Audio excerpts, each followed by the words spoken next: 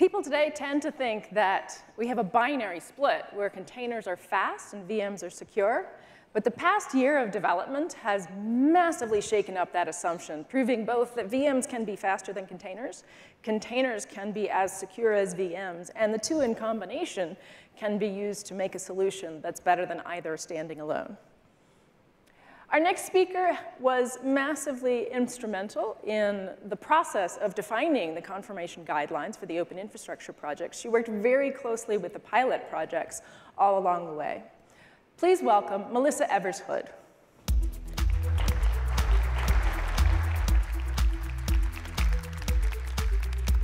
Hello, Open Infra. It's great to be with you guys today.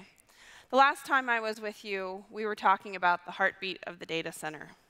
We were talking about the work that you have done to build the infrastructure that powers the modern data center and the future of edge technology.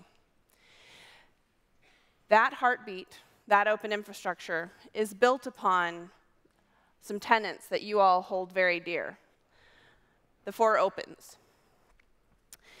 You've heard folks mention these before in our talks this morning, and I think the reason that we continue to reiterate them is because they are core tenets to what enables the innovation, knowledge sharing, collaboration, and inclusiveness that imbues this community. For today, I'd like to posit that there is a 5th open, open minds. I think open minds is really important in the context of our work today. It's important in the context of the environment that we're surrounded in globally. And it's important that we all come together and envision and imagine the future that we can create together. So what is the parts of the open mind? What does it mean to have an open mind? What is that 5th open? I believe there are 3 core tenets to the 5th open. One is around projects.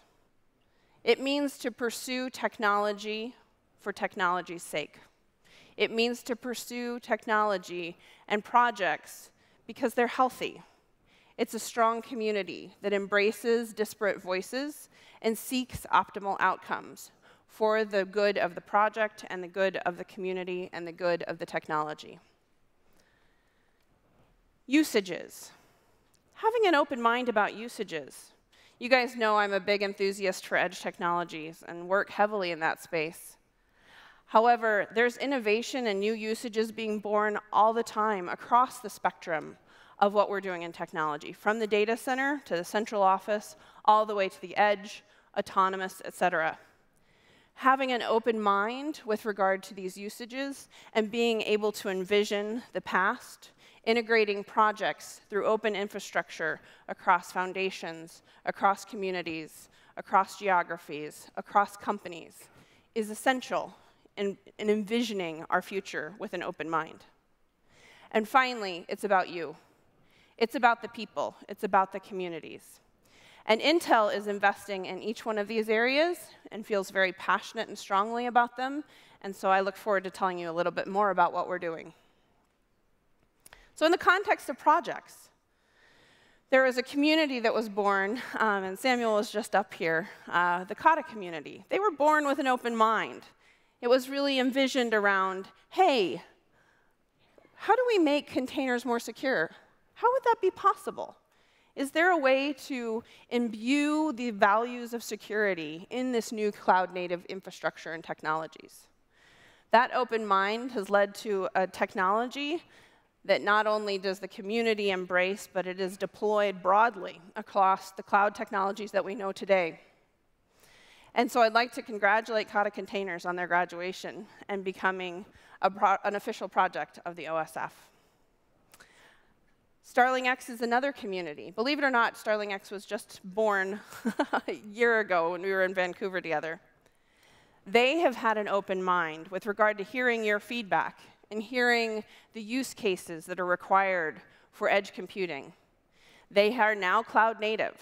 They have embraced Kubernetes, so now you can run bare metal, VM, or containerized workloads on Starling X.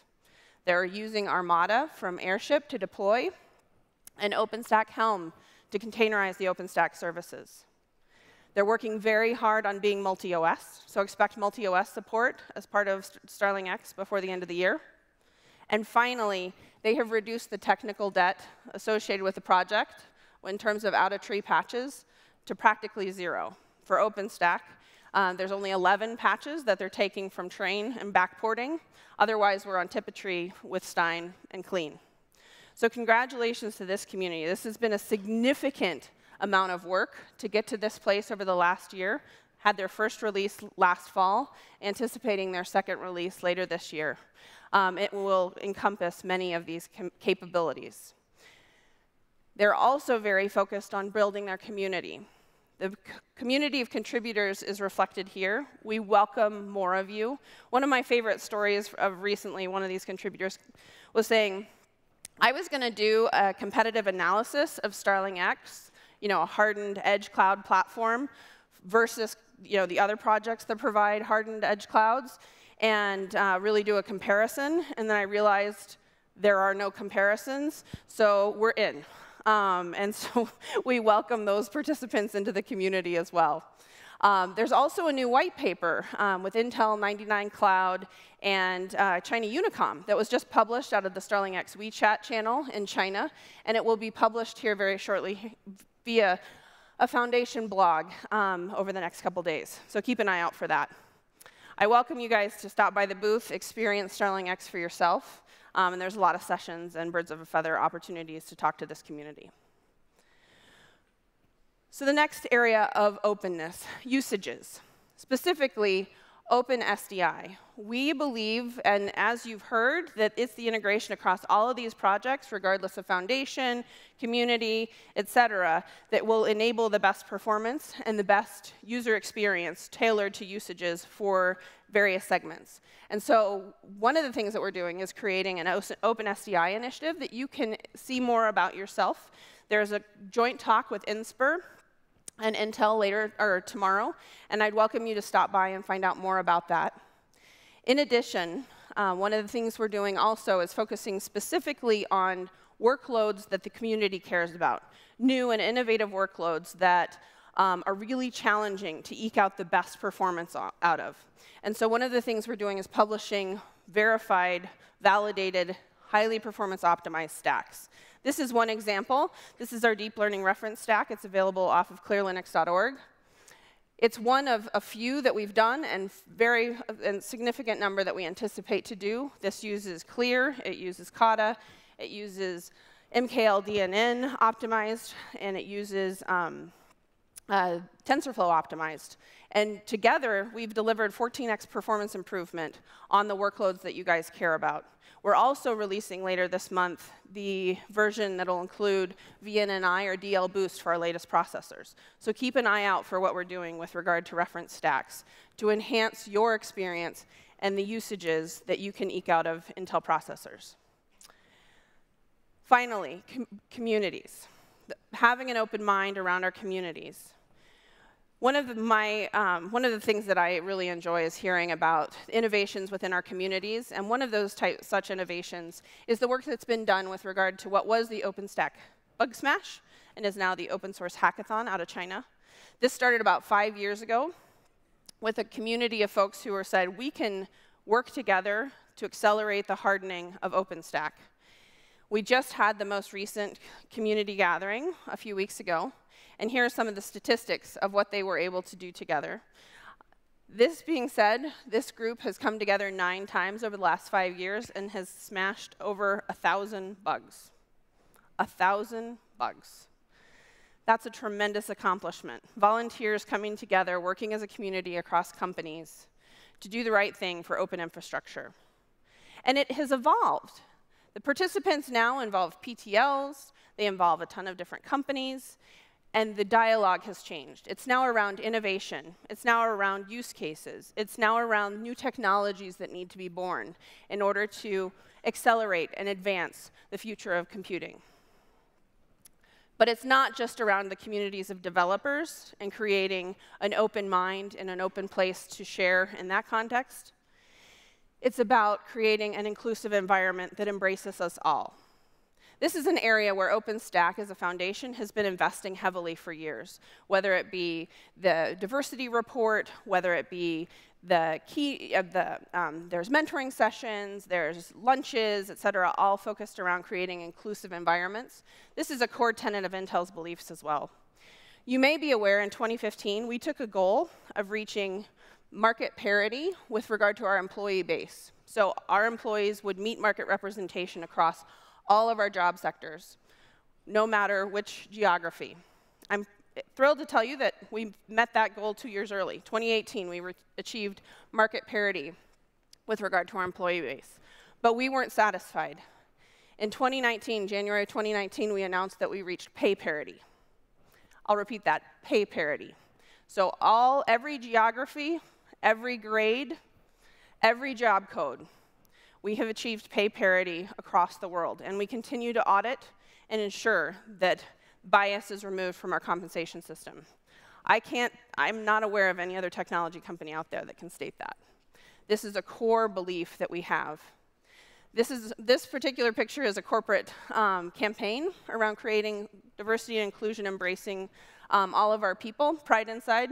If you like that logo, stop by the Intel Museum in our headquarters office, and you can buy one of these t-shirts yourself. That being said, we're reaching out as well. We've worked with the Melinda Gates Foundation and Pivotal Ventures to create new initiatives called, for example, Reboot Representation Tech Coalition that is endeavoring to double the number of women of color graduating from computer science degrees in the United States by 2025. But our work is not done. We need to hear your stories. And that's really what Jennifer Clower is doing with the Chasing Grace series. She is listening to the stories of women in technology, hearing them and sharing them, sharing the challenges, sharing the successes. And you guys have an opportunity to hear the second episode of this documentary series tomorrow. It'll be screened here at the OpenStack, or Open Infrastructure Summit. So I welcome you to stop by and hear what Jennifer has to say and experience this for yourself. And finally, it's not just about hearing stories, it's about telling our stories. Each of us have a role to play in creating an environment, reaching across foundational boundaries, reaching across projects, reaching across companies, reaching across communities, to create the environment where open infrastructure can thrive, where we can all come together to invent the future that we envision. And so I welcome you to share your stories under the 5th Open. I welcome you to hear our stories at our booth. We have over 20 sessions, 9 demos that are official. I think the unofficial count's more like 15 or 18. But I invite you to stop by, see what we have to say, share your stories under the 5th Open, have an open mind, and reach across to embrace our future. To the 5th Open, thank you.